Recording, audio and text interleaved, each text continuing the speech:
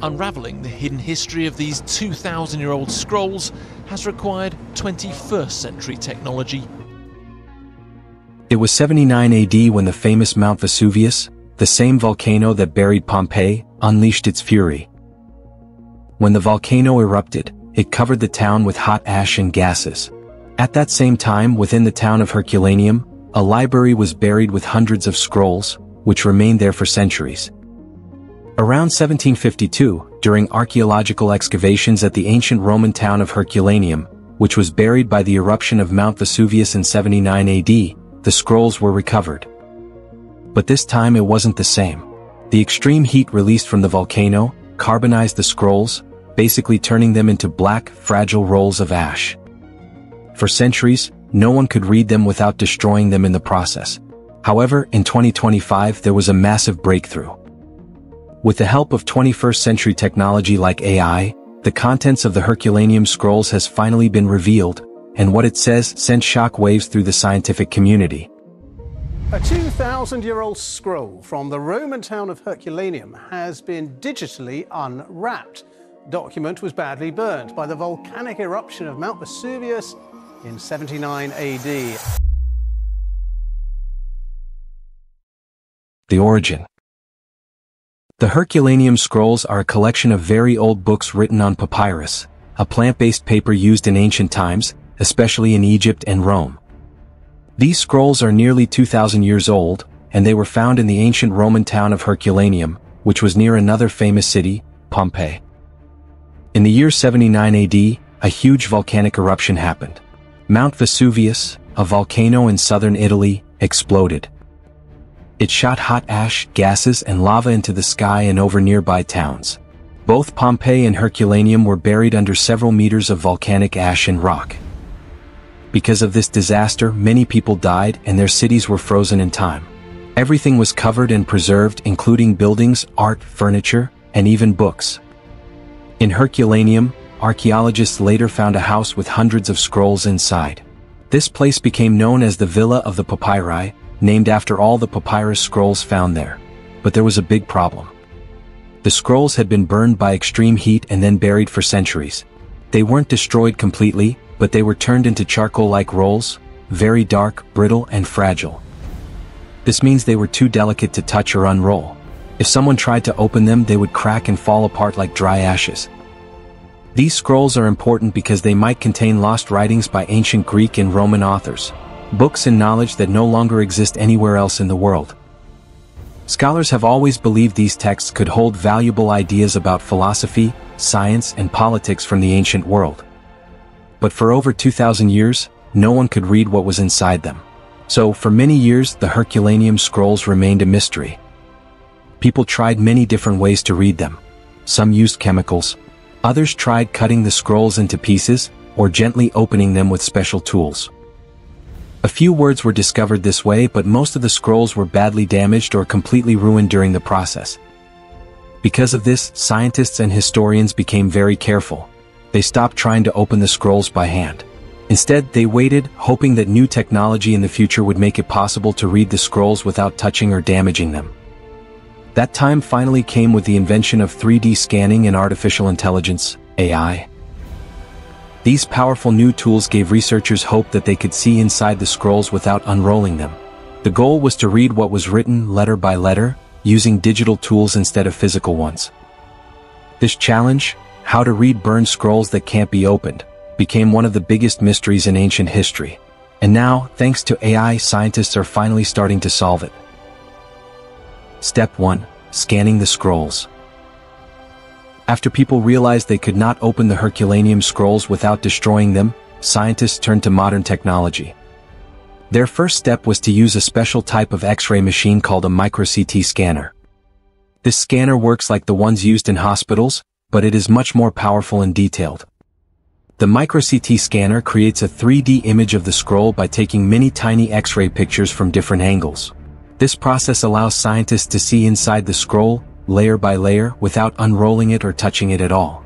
This was a big step forward because it let researchers explore the scrolls safely. But scanning the scrolls was not easy. The scrolls were burned, crushed, and tightly rolled. They were not flat or clean like a new book. Imagine trying to look inside a crumpled, rolled-up, burnt piece of paper where the writing is hidden in the middle. It's incredibly hard. The layers are stuck together and twisted, and the writing could be at any angle. Also, the ink used in the scrolls made the task harder. The ink didn't contain metal, which would have made it show up clearly in an X-ray. Instead, it was probably made from charcoal or soot, which is almost the same color and density as the burned papyrus. So, even with very sharp 3D scans, the letters were nearly invisible. To get past this, scientists needed to create very high-resolution 3D scans, images with a huge amount of detail. These scans had to be accurate down to a tiny fraction of a millimeter. It took hours or even days to scan just one scroll. Even after the scans were finished, the scrolls looked like dark, lumpy rolls in the images. The writing couldn't be seen clearly by the human eye. Scientists knew that the text was hidden inside, but they needed a way to unwrap the scroll digitally, using software to flatten and read the pages inside the rolled-up scroll. This part of the project became a huge challenge. They had to figure out the shape of the scroll's layers and build a digital model of how the pages were folded. Only after doing this could they start trying to find the writing. So, the first challenge was, create super detailed scans without damaging the scroll. Understand the shape and layers of the scroll. Figure out where the writing was hidden in those layers. This process took years of hard work. But it laid the foundation for the next step, using AI and machine learning to find the letters and words that no one had seen for almost 2,000 years. Without this scanning step, none of the later decoding would have been possible. It was like building a digital microscope to peer inside history. Step 2. Finding hidden ink with AI. After scientists scanned the Herculaneum scrolls using special X-ray machines, they had very detailed 3D images of the rolled-up pages. They could see the layers of the papyrus inside the scrolls. But there was still a big challenge. The writing was not visible. In many cases, even with scanning, the ink didn't show up on the images. That's because the scrolls were burned and turned black. The ink, which was likely made from carbon, the same material as charcoal, blended into the blackened papyrus. This made it almost impossible to tell the difference between the writing and the paper. Even very sharp scanners couldn't see where the letters were. This is where AI, artificial intelligence, made a big difference. Scientists used machine learning, a type of AI that learns by looking at examples. They trained the AI to look at the scans of the scrolls and spot very small patterns on the surface of the papyrus. One major breakthrough was something called the crackle effect. When someone writes on papyrus with ink, even if it's invisible later, the ink leaves behind tiny cracks or texture changes on the surface. Think of it like a dried-up painting. If you look closely, you can see fine lines or cracks where the brush touched. Even though the human eye can't see these changes, the AI was trained to detect those small cracks and learn which ones were likely made by ink. Over time, the AI got better and better at recognizing the shapes of letters, even though the ink itself was invisible. This process wasn't easy. The AI had to work through millions of data points, analyzing every bump, crack, and change in texture. It had to guess where letters began and ended and what kind of letter it was. Sometimes, the letters were squished or bent because of the scroll's rolled-up shape, which made it even harder. But after many trials and lots of training, the AI started to successfully identify real Greek letters. At first it found just a few, then entire words. Eventually, full sentences were revealed.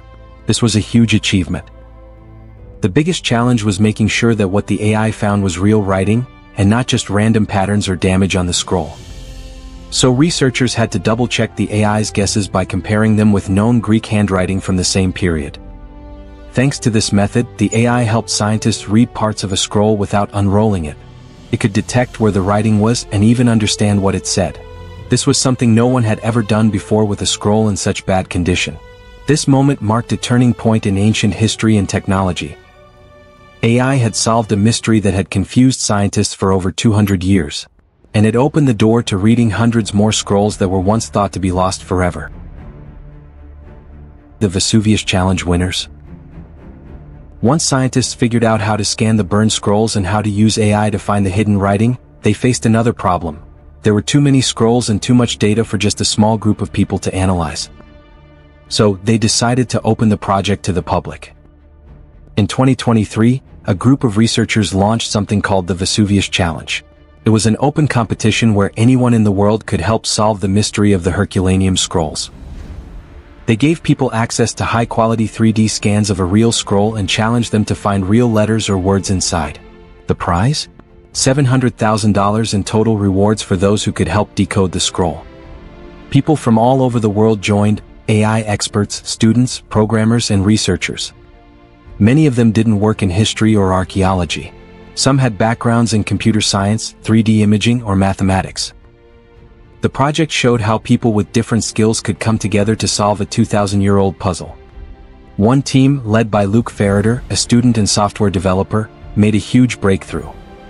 He created an AI program that could read the Greek word pi omicron rho phi rho alpha, porphyra, which means purple dye, a word used in ancient writing about royalty and wealth. This was the first word ever read from inside an unopened Herculaneum scroll. It proved that the technique worked and that real, meaningful text could be recovered. Other teams followed, improving on each other's code. Another major contribution came from Yusef Nader, who built tools that made the 3D layers of the scroll clearer and easier to work with. These tools helped the AI find more letters hidden in the scroll's surface. By early 2024, the Vesuvius challenge had its first set of big winners. A group was able to recover over 2,000 letters from one scroll, a huge leap forward. Their work uncovered complete lines of text and even some full sentences. Experts confirmed that the writing was in ancient Greek, and likely part of a lost work on philosophy, possibly written by Philodemus, a known Epicurean philosopher whose library was stored in that very villa. For the first time in history, we are truly reading a book that was buried by a volcano for 2,000 years. The revelation of the AI-deciphered Herculaneum scrolls. One of the most remarkable breakthroughs from the AI-deciphered Herculaneum scrolls is a passage discussing the nature of pleasure, a central theme in Epicurean philosophy. The scroll is believed to be authored by Philodemus, a 1st century BCE philosopher associated with the Epicurean school. In one passage of the scroll, Philodemus challenges the notion that scarcity enhances pleasure. Quote, "As too in the case of food, we do not right away believe things that are scarce to be absolutely more pleasant than those which are abundant." This statement suggests that the enjoyment derived from something isn't necessarily increased by its rarity. Philodemus appears to argue that abundance doesn't diminish the pleasure of an experience, countering the idea that scarcity inherently adds value. Further into the text, he poses a reflective question. Quote, "However, is it easier for us naturally to do without things that are plentiful? Such questions will be considered frequently." Here, Philodemus invites readers to contemplate whether it's more natural for humans to forego abundant items, indicating a deeper exploration into human desires and the psychology of pleasure. In the concluding sections, Philodemus critiques his philosophical opponents, stating, Quote, "For we do not refrain from questioning some things, but understanding or remembering others. And may it be evident to us to say true things, as they might have often appeared evident." This closing remark underscores his commitment to seeking truth and understanding, emphasizing the importance of questioning and reflection in the pursuit of knowledge. These passages provide valuable insight into ancient philosophical debates and highlight the Epicurean focus on rational analysis of pleasure and human behavior. The successful decoding of such texts not only revives lost philosophical discussions but also demonstrates the potential of modern technology to bridge gaps in our historical understanding. Well, that's it for today's video. Feel free to like and subscribe. And if you enjoyed this video, see you in the video that appears on your screen.